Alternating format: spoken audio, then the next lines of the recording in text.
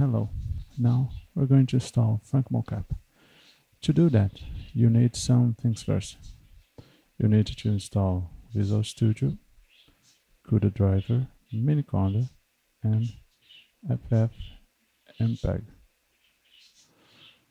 Well, first install Visual Studio. It's a little bit difficult to get this installation nowadays, so I added in the GitHub the VS community executable so you can run that and install. And when you install it, look at these options that I had installed it. I didn't install it again because it's kind of hard to uninstall and install it again. But when you put to install, I think the most important option you must check is development for desktop with C++, this one. You check this and run the installation. I think you won't have any problem. And installing the Visual Studio Community 2017.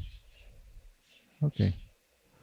Now, after installing Visual Studio, you can install the Cuda driver 10.0. In this case, I got it here. It takes a while to install, and you don't have to install all the files.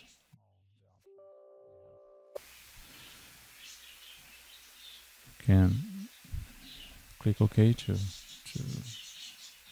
so it can extract the files for the installation.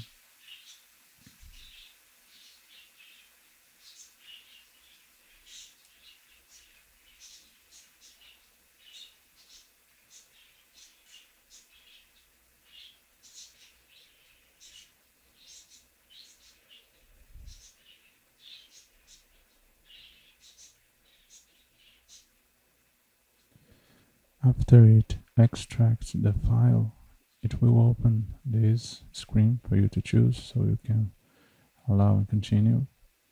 You can do the personalized one, the advanced, and you just need to choose this one, the Cuda, and it will install it. I won't install it because I already have it installed. So after the Cuda, you can install Miniconda, which is very simple. We just go next until it finishes. This is the installation.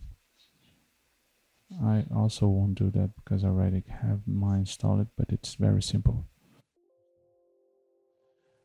Well, after Miniconda, you can install Ffmpeg, which you do like this. You have the file, you extract it, which I'm gonna do here.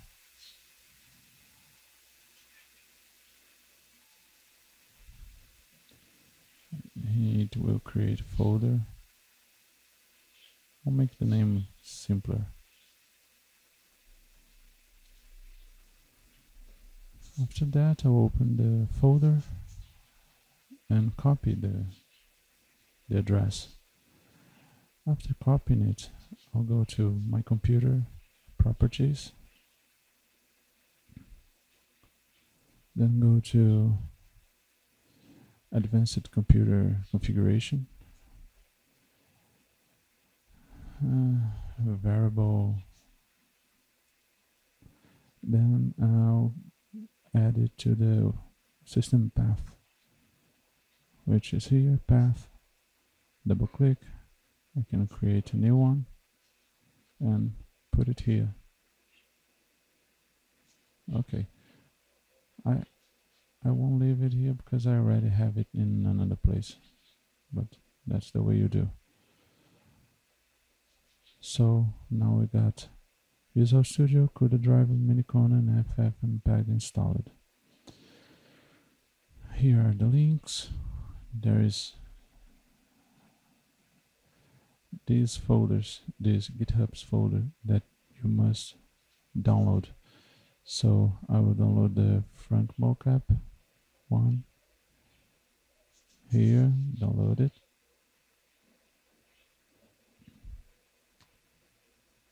Now download to the folder I'm creating to do this. In this case it's Frankmocap.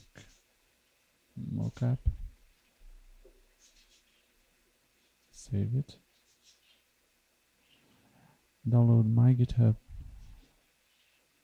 to the same folder. I think it's the easier way to do that. Frankmocap. Save it.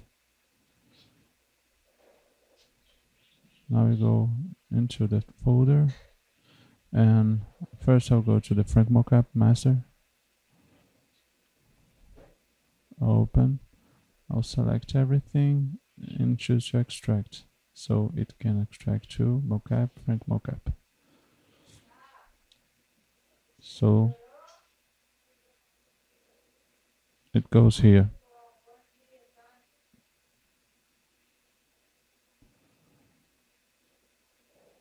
Now I'm going to choose the other one. Select everyone. Accept the README file. Extract. Same folder. It's done.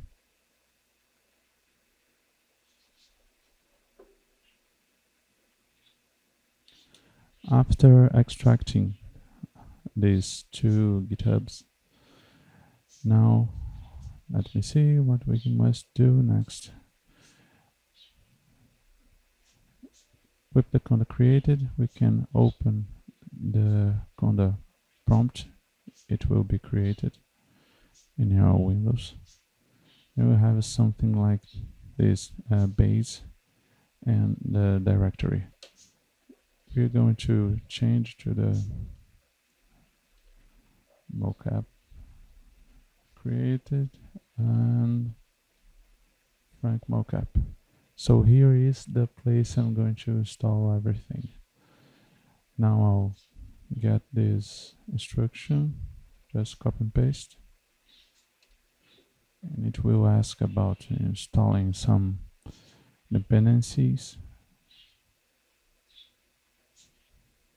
Yes. After it installs, you have to activate it.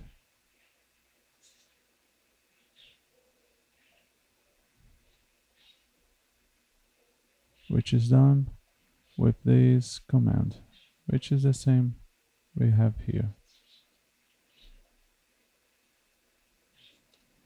After activating, you can see now we are using the Frankmocap virtual environment we created just now, because the name is different. So, moving on, we can install some other things. Now the Cuda Toolkit. It takes a while, but it's already downloaded in my PC, so it's much faster. And install PyTorch and Torch Vision.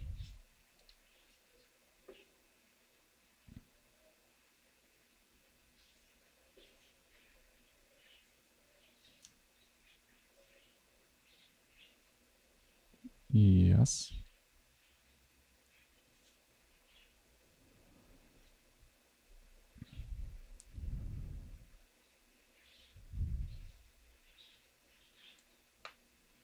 It gives some error, but I didn't have much problem with it.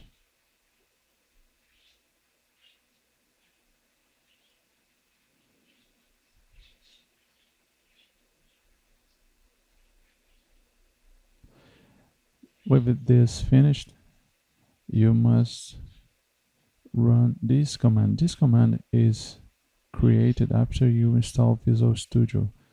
It is necessary for the hand object detection that the installation will have to compile. So you copy this, paste here, and execute. You see here that it was initialized. Now it's the most fun part. You execute this command that was downloaded from my GitHub, and it will do most of the difficult things you have to do, and it will take a long while. Depending on your internet connection, I think it can take to 10-20 minutes, maybe more, to download it all and finish the installation. I'm gonna pause it, waiting for it to finish. Then we're going to the last step.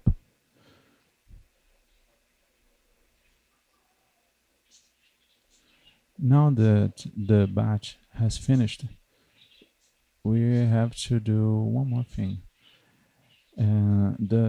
For the Frankmocap to work, we need to download the two files from two sites. This one and this one. You have to you have to register on both of sites to download the file.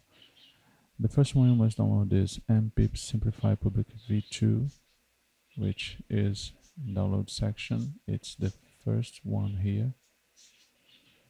And this other file must download the models smplx v11.zip, which is this site, and it is this first download link.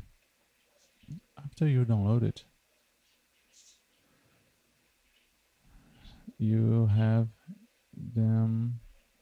to extract them to extra data SMPL. So I'm going to open it here and open this other one and go to Frankmocap, extra data, create a folder, SMPL,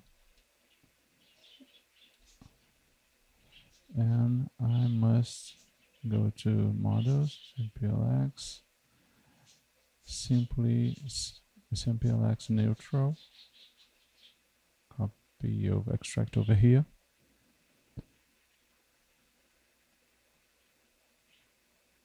it's here, and the other one, go to code, models, and put this file inside this folder. Now everything is set and we can test it. At the end of the GitHub page, I got a sample execution code. This code is going to execute the body pose estimation and the hand pose estimation. You can copy that and place it here in the Miniconda prompt. This option here, you add it so it can create the pickle file that you can convert it to FBX, which it's not ready, but I'm planning to create one. Well, as you can see here, it's already doing the pose estimation. It will take a while. I will pause it until it finishes so I can finish explaining the workflow and the installation.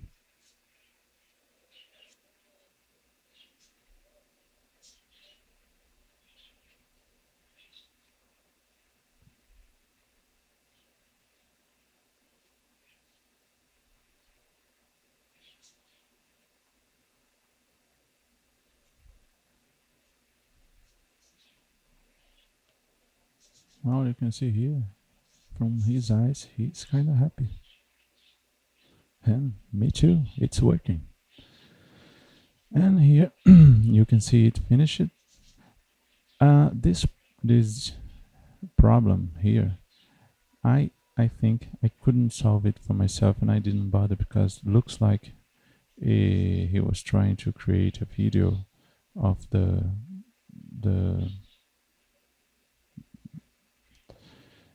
JPEG files you find in the output folder.